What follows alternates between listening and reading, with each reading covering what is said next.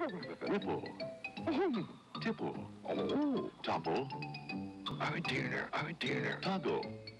Joggle. Yeah. Jiggle. Jiggle, jiggle, jiggle, jiggle, jiggle. Giggle. Oh. Gobble. Bobble. Babble. Rabble. Raffle. Baffle. An exciting new game show weekdays at 10:30, 9:30 Central and Pacific Times on NBC.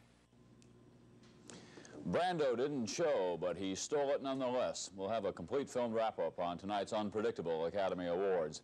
The last of the American prisoners now are in the Philippines. A town in Missouri has a case of the UFOs. The Lakers lose, but Kelly wins. I'm Tom Brokaw. The news is next. In this automated age, Mercedes-Benz believes there are still times when no machine can match a good pair of hands. Smoothing, shaping, the human touch.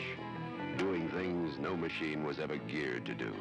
A bit unconventional in this automated age.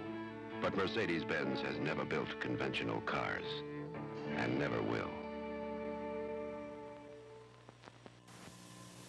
I fly much too much to choose an airline because of its fancy meals or plush interiors. And I don't choose an airline on price because the fares are the same. When I fly, I try to fly Pan Am. You see, I'm not crazy about flying, but Pan Am is the world's most experienced airline. I don't know what that means to you, but I do know what it means to me.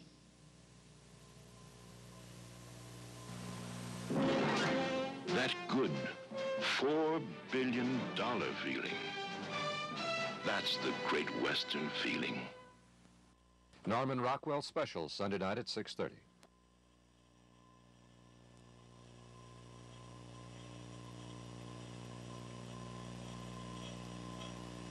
This is the KNBC News Service with Tom Brokaw and Ross Porter and Kelly Lang. Now, Tom Brokaw. Good evening. A lot of things aren't showing up tonight, including our theme music. Marlon Brando decided that he would rather go to Wounded Knee, South Dakota than to the Academy Awards. At least that's the word from the young Indian woman who appeared for Brando tonight, as it was announced that he had received the Oscar for Best Actor. The woman is Sacheen Littlefeather, an Apache. Speaking for Brando, she said the actor would refuse the Oscar because of the treatment of the American Indian in motion pictures, in television reruns, and because of the recent happenings at Wounded Knee.